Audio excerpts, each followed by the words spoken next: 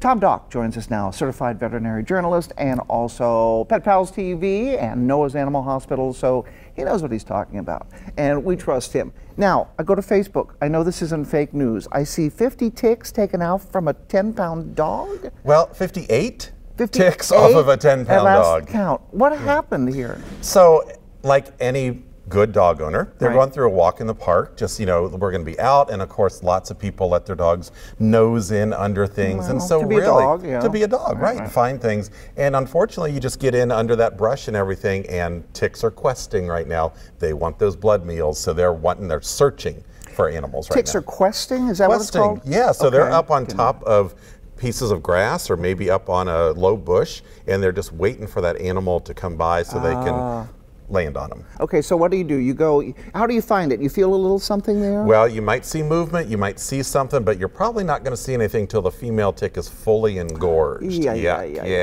And that's what people say, that yuck factor. Yeah. So we want to get them off there. So it's actually better, let's start them on prevention prior to tick season. Okay, what do you suggest? Buy something over the counter? Do we go to our vet? What This do you is do? not milk and eggs. We do not want you going to an over-the-counter type of product. Go ahead and talk to your veterinarian. Okay. They'll have the best idea based on your lifestyle, on your dog's lifestyle, and whether you'd prefer a topical or an oral product, and which one would work better. Okay, well, a lot of information. As you always say, go to your vet, check out with them. Grooming might also help in this case too, for the groomer to find that the dog has ticks. It is hard to find those ticks, especially you think long-haired breeds and thick-coated breeds too, like huskies. Okay, well, all right, there's our tick situation for today. It's a particularly bad season, as Tom Dock says, so go to your vet and have them checked. Particularly bad. You see what he did?